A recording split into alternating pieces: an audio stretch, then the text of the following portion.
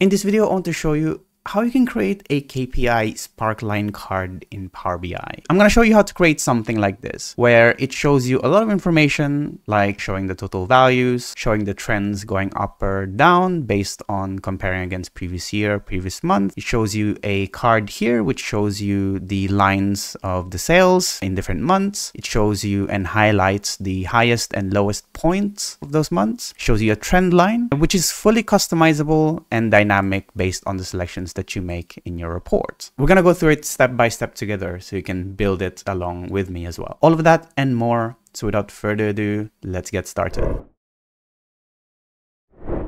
Hi, my name is Fernan and welcome to the Solutions Abroad YouTube channel, where we cover tips, tricks, and best practices when working with Power BI. I upload new videos every week, so make sure you hit that subscribe button and the bell icon to get notified when a new one is out. So Power BI, as you know, already have some card visuals that you can use out of the box, like the card visual or the KPI visual, which gives you this kind of information. And I've already covered both of these in video in the past, so if you want to know more about how to use those, go check those out. So this solution that I'm showing you today is not a replacement for using those visuals, because they also still have a place, but more of an alternative if you wanted to give a bit more interactivity to your visuals. So some of the limitations that you might have with the card, for example, is that you can only have a card visual there without being able to add trend lines or something like this. The KPI visual also allows you to add trend lines, but it doesn't let you dig down into the details of those trends, like which months are the highest, which months are the lowest. And it also doesn't allow you to add and customize as much as you might like to do, like changing the lines into an area or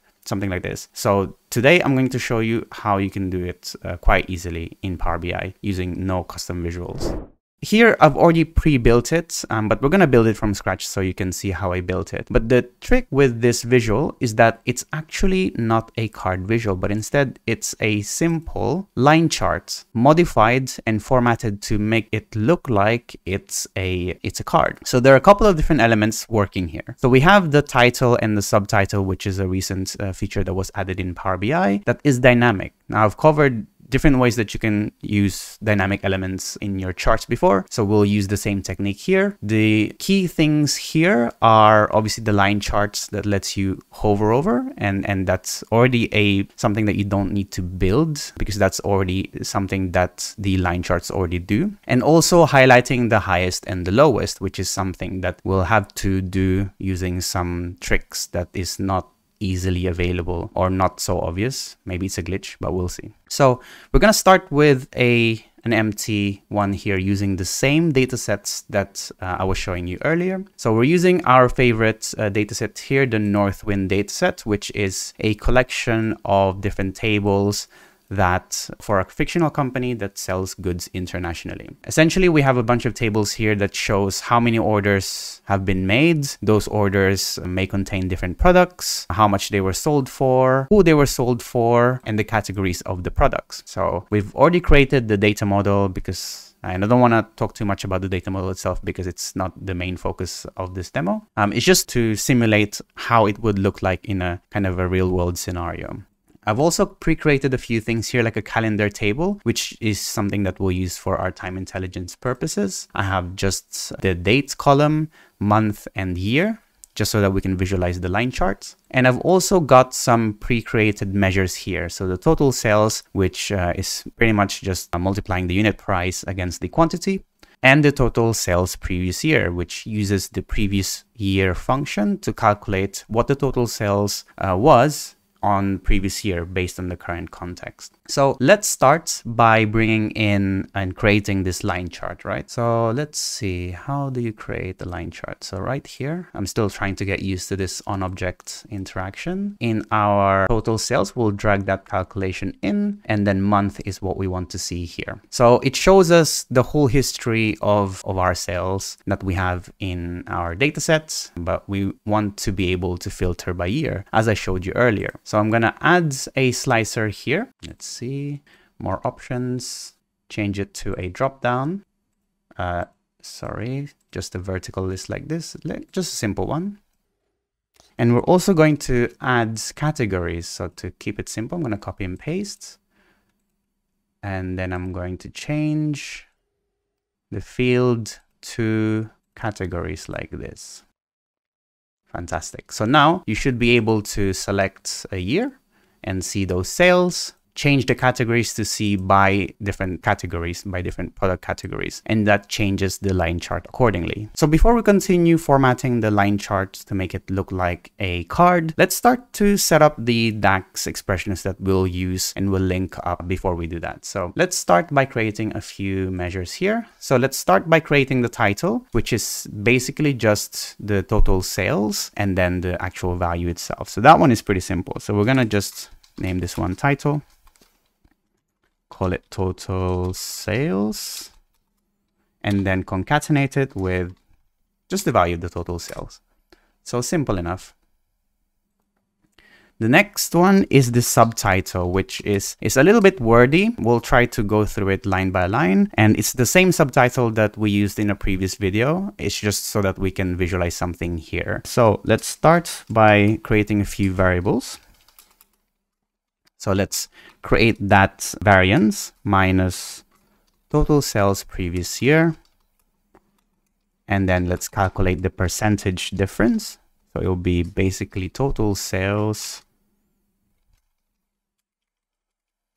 and total sales previous year like this, minus 1, which will give us the percentage difference. Next is the sign, which is what we want to show if it's plus or minus. So if var is greater than 0, we want to show a plus. Otherwise, we want to show nothing. Let's also create the trend. And in this case, we'll just use the same calculation because I just wanted to show and see how we can add that arrow. So using the same logic, I'm just going to copy that. If the variable is like this, let's change the plus into an arrow. So let's go to the symbols, and under geometric, let's just choose this one so that we're just saying basically that's going up. Now all of that is done. Actually, just change it into something else. So now let's combine this all together. So sign 2, add a space there. And then the sign, which is the plus or minus. And then we're going to add the percentage, but we're going to wrap it with a format because we want to show it in percentage values. So exactly the same as what we've done in the previous demo. So it should be like this, 0.0 percentage. And then we'll add the pipe to have and give them a bit of space. And then the sign again to show if it's plus or minus. And then again, we're going to show the variable, but we're going to wrap it with a format to show it as if there's thousands, we want to show like a little comma. So 0, comma, like this. And I think that should be it. So we'll show that. Let me just show you how that looks like before we continue, because that was a bit lengthy and I didn't want to spend too much time on that. So here we go. So this is what it outputs. And as you change your categories, so does that change. So we're going to add it as a subtitle here shortly. So the last bit is to create this logic to highlight the highest and the lowest. Now I've already covered it in a previous video, so we'll use the same logic here. Go check out that video if you want to know more about it. But like before, I'm also just gonna kind of blitz through it so that we don't spend too much time on it. So I'm gonna name it highlight. And then we're gonna say variable first of all. We're gonna get a clean table. I'm removing any filter context to it. So I'm going to name it table. I'm going to create summarize. All selected from our order details table. And group it by month. And then the column will be called sales. And then the value is total sales like this. So that's the first variable. Now to calculate and find out what the highest is, we're going to use max x, use the table that we've just summarized, and the calculation is the total sales. We'll do the same thing for the lowest. So min X table total sales, like this.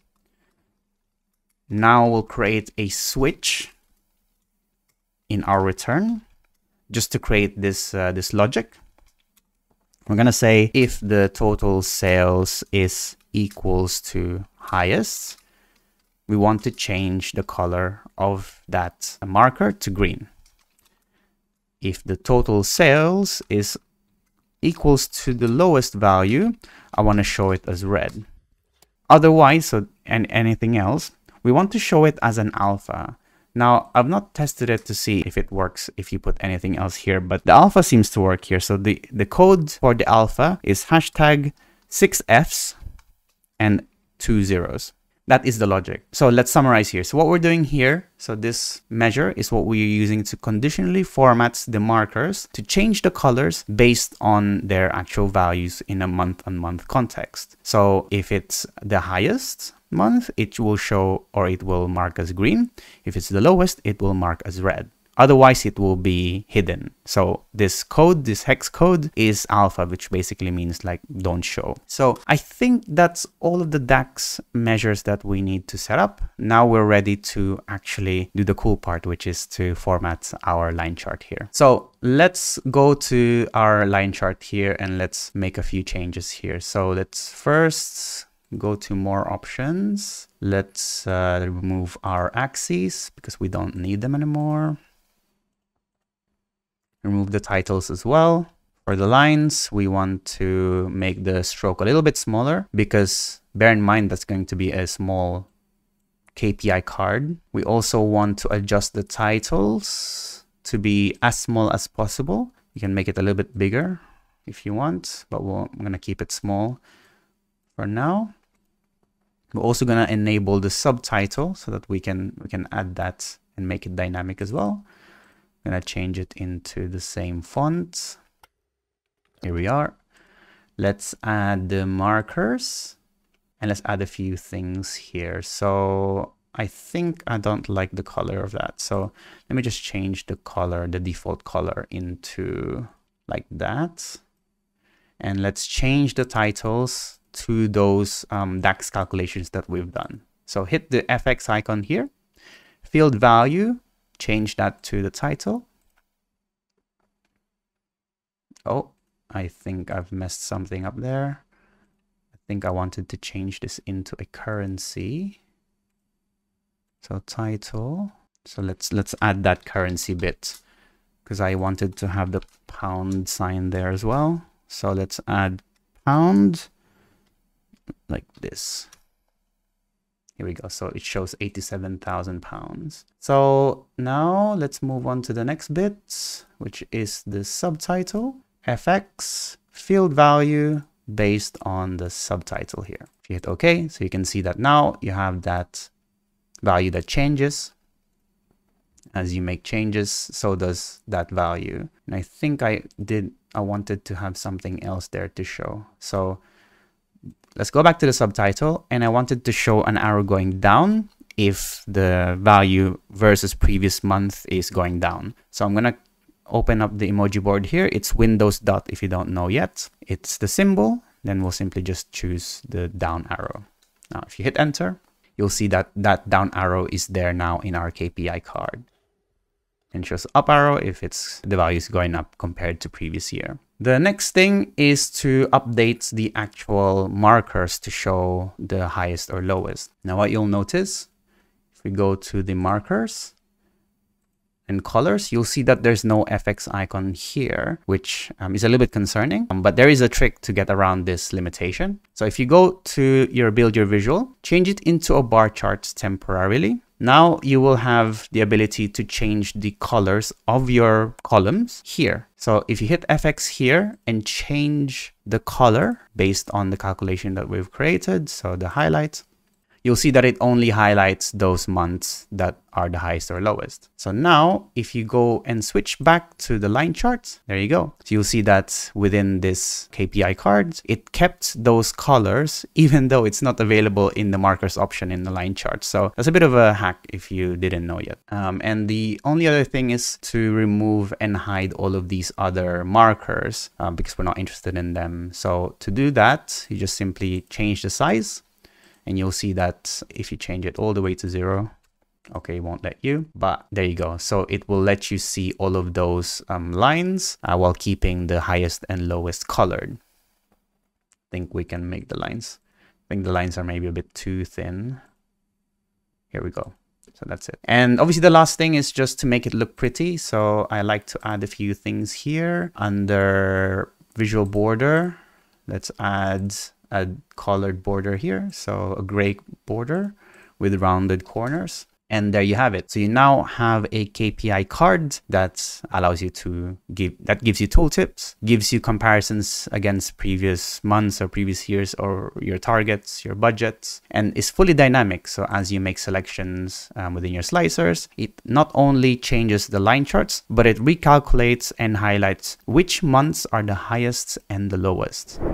That's really it for this video. I hope you now know how easy it is to create this kind of sparkline charts in Power BI. Thanks for watching as usual. Give this video a like if you found it useful. Give it a dislike if you didn't, so I know to do better for next time. Ask your questions in the comment section box below so I can help you and you can help others. If you really like this video, we have a Patreon page where you can support the channel and get exclusive perks like early access, demo files, and credits at the end of these videos. Thanks again for watching and see you in the next one. Bye-bye.